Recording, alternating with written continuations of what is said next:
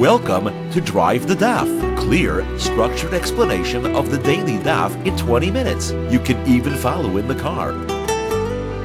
Yoma Daf Pei Aleph is a lengthy daf that begins with a discussion about the halacha that food and drink don't combine to a minimum size to violate the isser of eating and drinking on Yom Kippur. Tomorrow we'll discuss whether that's an across-the-board halacha that everybody agrees to, or it's dependent on a different machlokas and halachas tumah. Then tomorrow we'll bring a mishnah. We'll have our next mishnah, which will discuss when a person is obligated to bring 2 korbanos chatos for accidentally violating Yom Kippur, and when just one. Then the Gemara will search at length for the source for a lav, an isser, a los asay, to violate the halachas of Yom Kippur, which are all stated in the positive asay form. So first of all, the Gemara wants to know, we've seen in our last mishnah that a bit of food and a bit of liquid do not combine together to one minimum share. So the Gemara has a machlokes between two Amoraim against two other Amoraim, whether or not this is dependent on a machlokes. Now, according to Rav Chizda and Rish Lakish, this is dependent on a machlokes between Rabbi Yeshua and the Chachamim and Hilchas Tumah. What's the machlokes between Rabbi Yeshua and the Chachamim and Hilchas Tumah? According to Rabbi Yeshua, if you have two different types of Tumah, they can sometimes combine to one minimum share. Tamei things need to be a minimum size in order to transmit tumah to something else. According to Rabbi Yeshua, if you have two types of tumah that have the same shear, they have the same halachos of their sizes, and they also have the same halachos of tumah, that is, their tumah extends for the same length, then they combine to count towards a minimum size of tumah. Even though they're two different types of tumah, because they have the same halachos, they can combine to the same types of tumah, and they can actually combine to a shear. Now the Chachamim argue on that, and they say no, under all circumstances, different types of tumah can combine, even if they are different types of shiurim. They have different measures for their shear and different halachos.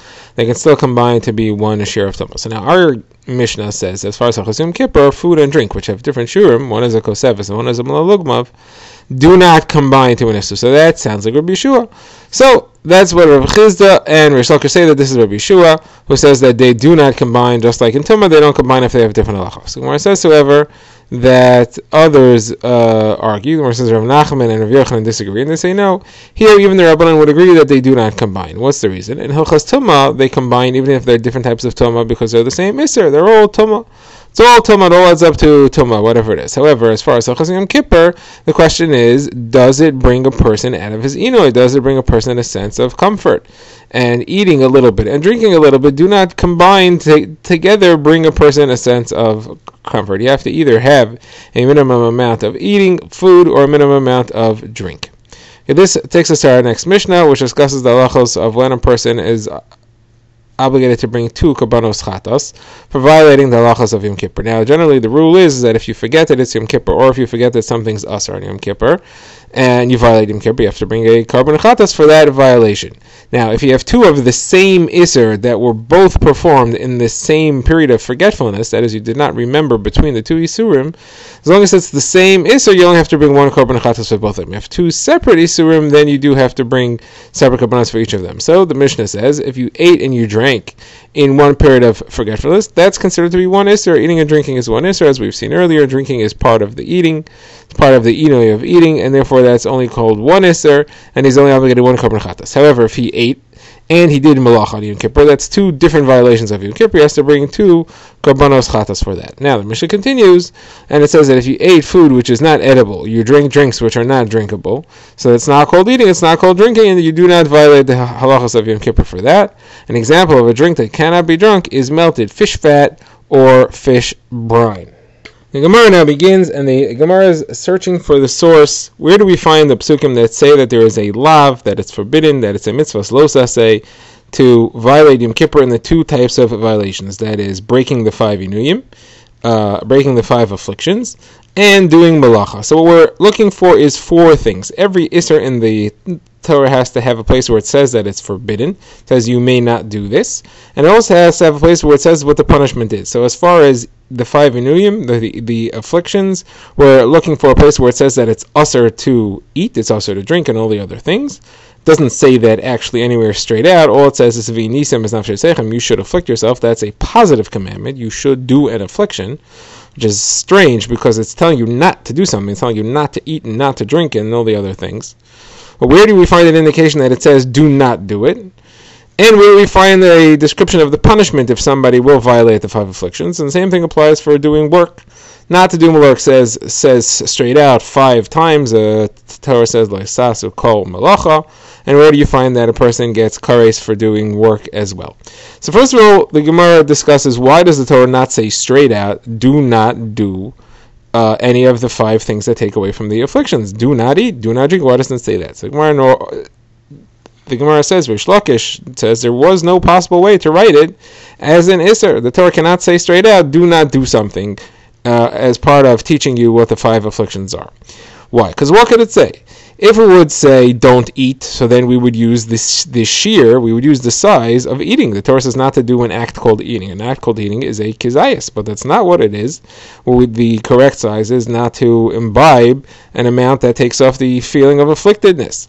So it couldn't say do not eat. So what then could it say? It could have said don't afflict yourself. Well, don't afflict yourself would mean you should eat, so that's wrong. So maybe you could say, Hishamer pen le te'una, guard yourself lest you not afflict yourself. Versus that would be 2 lav, and Hishamer and pen is 2 lav, and that would be 2 isurim. We don't want to have 2 isurim, it's only supposed to be 1. So Gemara says, okay, maybe it could have said, Hishamer b'mitzvahs inoi, guard yourself for the mitzvahs inoi. That is only 1 lav. So Gemara says, but that wouldn't be a lav, that would be an asay, because it says guard the mitzvahs asay of doing inoi. That's whenever you have the term hishamer, it's a lav, only if it's telling you not to do something. But here it's telling you to guard the positive commandment of doing the mitzvah of inoi. So that would be an asay, not a lav. Where it says though, but it could have said al tasor min ha'inai, do not turn away from the affliction. Where it says that's takakasha, that it could have said, that would have been a good way of expressing it.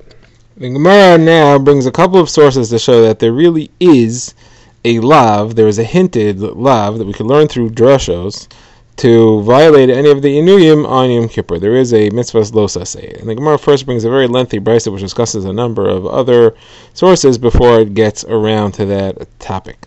So the brisa begins by discussing, is there a mitzvah of tosefes Yom Kippurim? That is to keep a bit of the halachos of Yom Kippur before Yom Kippur and after Yom Kippur. Is that a mitzvah d'oraisa? And does that have kares? So we have a few issues. First of all, the Isser Malacha, does that apply before and after Yom Kippur for Kares? Does it apply before and after Yom Kippur for an Isser? And the Inoi, does it apply before and after Yom Kippur for Kares, and before and after Yom Kippur for the Isser? These are 4 things we're going to search for. That's the Braisa's first mission. And the Braisa quotes 3 psukim that all use the term Be'etzem Hayom Hazeh. Be'etzem Hayom Hazeh, only on the day of Yom Kippur itself is there an Isser D'Oraisa and a Lav, it has Kares on it. And 3 out of the 4 things. Which are the 3 out of the 4? So the Brisa brings psukim as says, so that shows that the Isser Kares for violating the Isser Malacha is only on Yom Kippur itself, not before and after. Next pasuk that it brings is it says,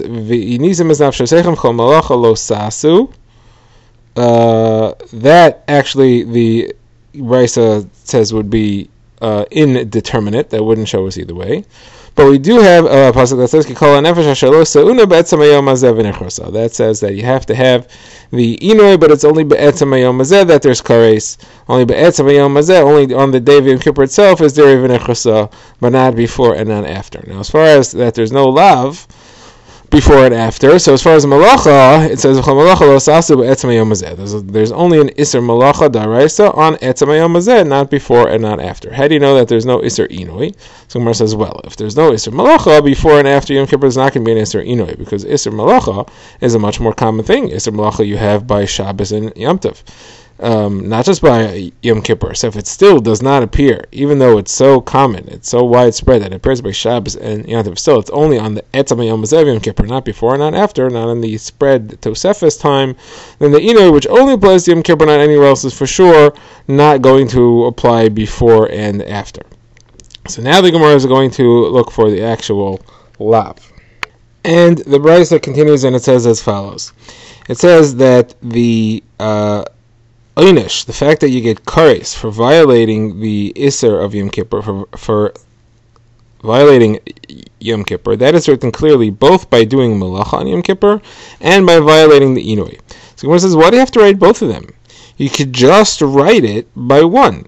Isn't it obvious that the Inui is a much weaker limud than the Isser Malacha? Isser Malacha applies by all other Yom Tovim and Shabbos as well.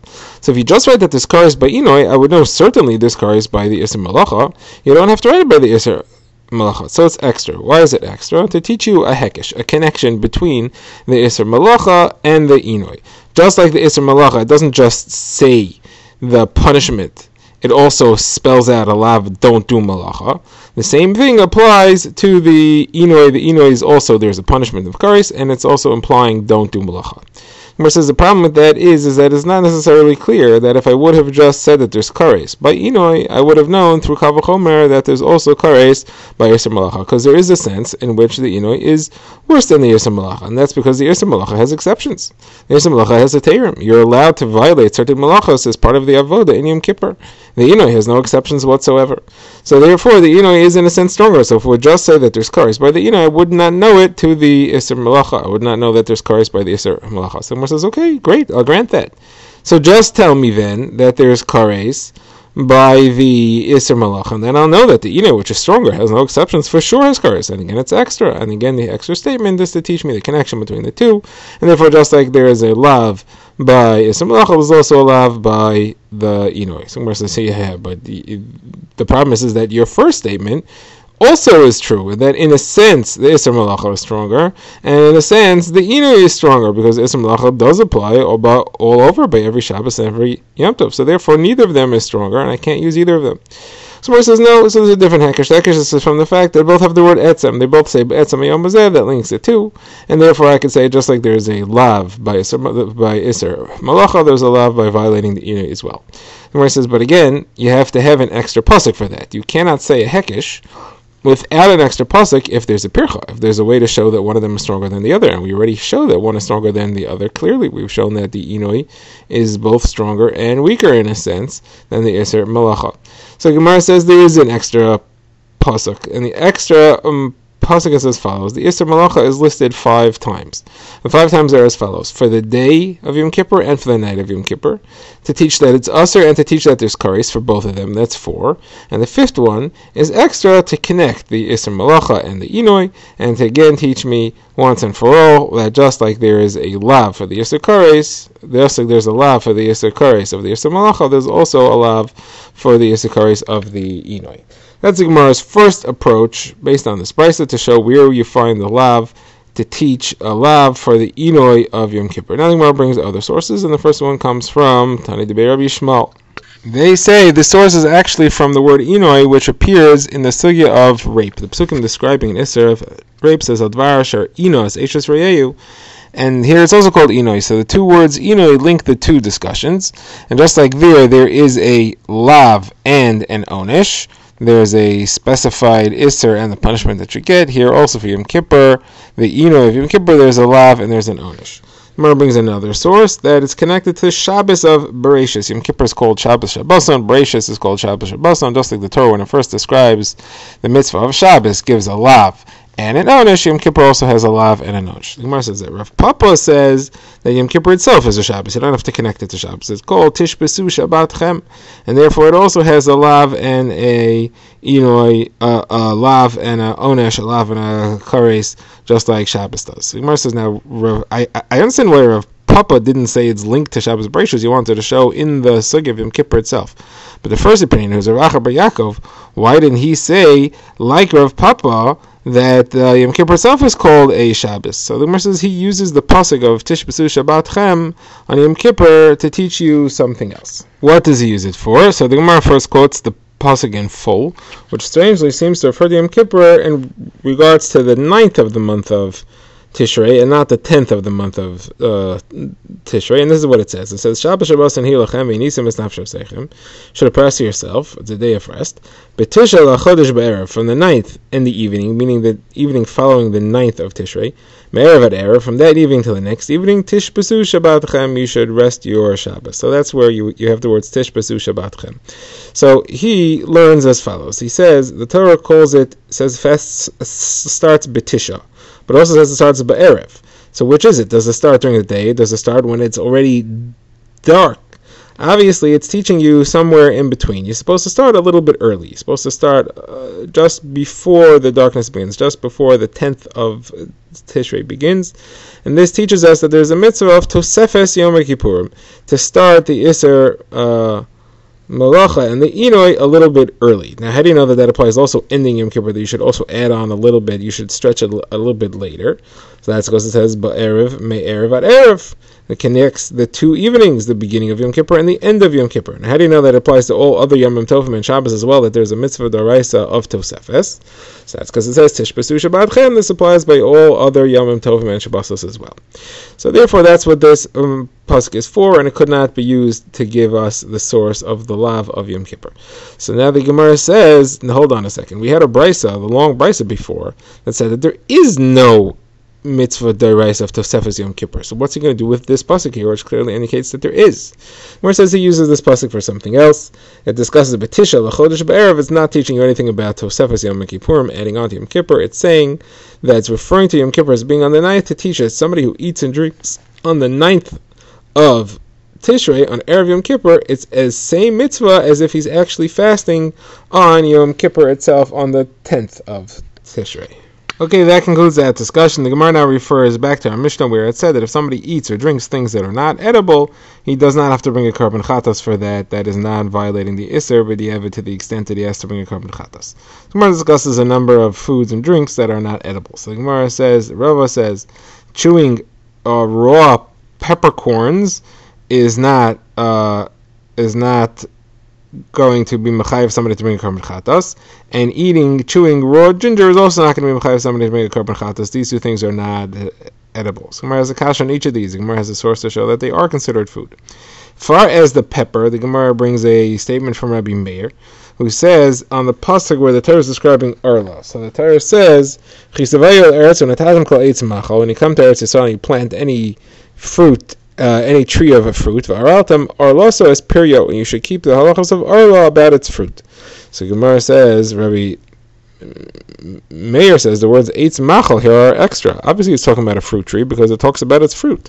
So why does it have to say you plant a fruit tree, an eitz machal, a tree of eating? So this is to teach you that we're referring to even a tree that you could actually eat the tree. The taste of the tree and the fruit are the same. What plant has the same taste in its fruit and in its tree? That is pepper kernels. So you see that the mitzvah of Arla does apply to pepper kernels, and if somebody eats them, he will violate the Isser.